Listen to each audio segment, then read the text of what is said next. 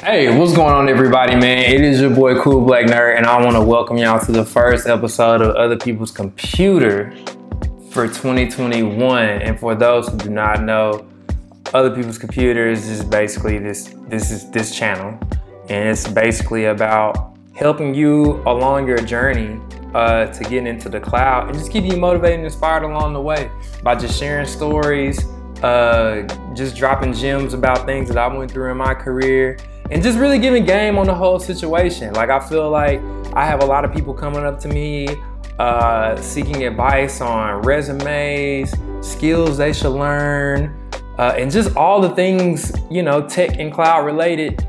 And instead of just continuing to talk to everybody one-on-one, I thought it would be a great opportunity to just like, all right, like, let's go ahead and get this YouTube stuff kicked into high gear. So today, what I really wanted to talk about was what exactly are the skills that you really need to learn in order to build a solid foundation for your cloud career. I think there's a lot of confusion around what it is that you really need to know in order to become a cloud engineer, or better yet, like a site reliability engineer. So I kind of wanted to gain some I wanted to give some clarity based off my actual experience of becoming a site reliability engineer, or if you want to be more general, a cloud engineer, you know. So I just thought this would be a great opportunity. And so the number one thing I always tell people that you need to learn in order to really pour a solid foundation in regards to your career in the cloud is you need to understand an operating system. It could be Windows, preferably Linux. I'm gonna be real, but learn Linux, like learn Ubuntu. Like, and when I say go learn it, what I'm saying is learn enough of it to be dangerous. So that could entail actually taking the time to understand what are some of the main utilities you would use from the command line. So learning how to use the command line, understanding what are going to be some of your go-to commands that you're going to use, understanding cats and the echoes, even the JQs, even understanding a little bit of networking from the command line, things of that nature. Like, actually understand how to use the command line and writing bash scripts. I think that's extremely important. Now, I'm not saying you need to understand how to configure a kernel and do all of that extra stuff. That's not what I'm saying at all. But you need to be comfortable enough around the command line so that when somebody gives you a task, whether it's writing a bash script or automating something for operating system, or even bootstrapping a server, like, you should know enough to at least stitch some solutions together so that you can do that task in a good enough time. So that's definitely number one. Make sure you know enough operating system, or at least enough command line to be dangerous. That's number one. Number two, go and learn what the cloud is. I think that's the next thing you got to do. The best way to do it, to be honest with you, is just actually learning to a certification.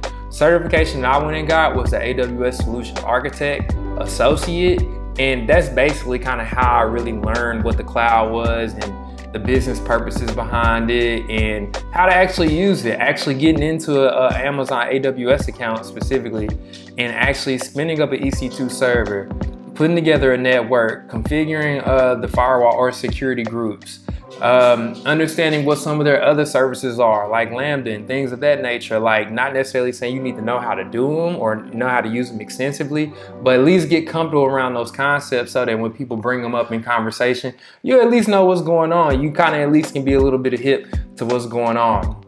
And so number three, which I would say is probably going to be the skill that's going to take you over the top, you do need to learn how to program in some form or fashion. Once you understand the operating system, once you understand the cloud, truth be told, once you get and start working for some of these companies, a lot of these companies are actually there. A lot of people aren't going through the console and the UI and like clicking through things. I'm not saying people don't, people do, but a lot of the brunt of the work is actually getting done by being able to leverage APIs and things of that nature. And these are concepts that you need to understand whenever you do engage in being a cloud engineer or SRE, because you will be tasked to automate things and program against APIs and things of that nature.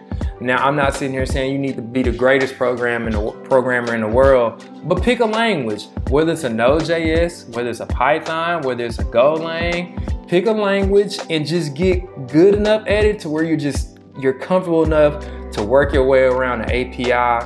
You're able to work your way around libraries. You're able to read code.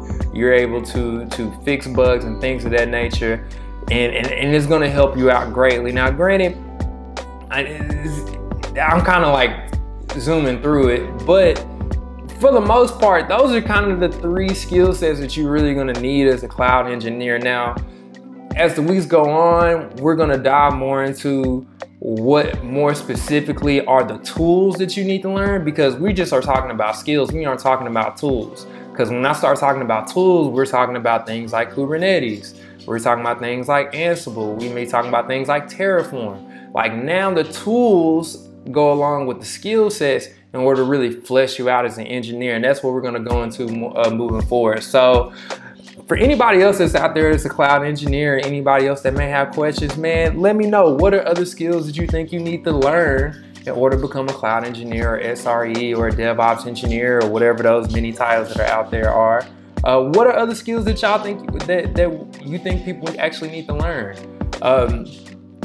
Do not hesitate to actually leave a comment below. Leave a comment below, like, subscribe, tell your friends, hey, there's this guy out here that's talking about tech and cloud, and he seemed like he might be kind of cool. So by all means, man, check me out on Twitter and on Instagram at CoolBlackNerd, CoolBlackNerd. If you have any questions, you have any ideas, anything you want to bring to the table as far as things that you want me to cover, do not hesitate to hit me up, man. I'm always open to answering questions and helping people out however I can. And to everybody else, I mean, well, to y'all in general, let's go on this journey, man. Let's become the best engineers that we can. And I'll see y'all next week. Peace.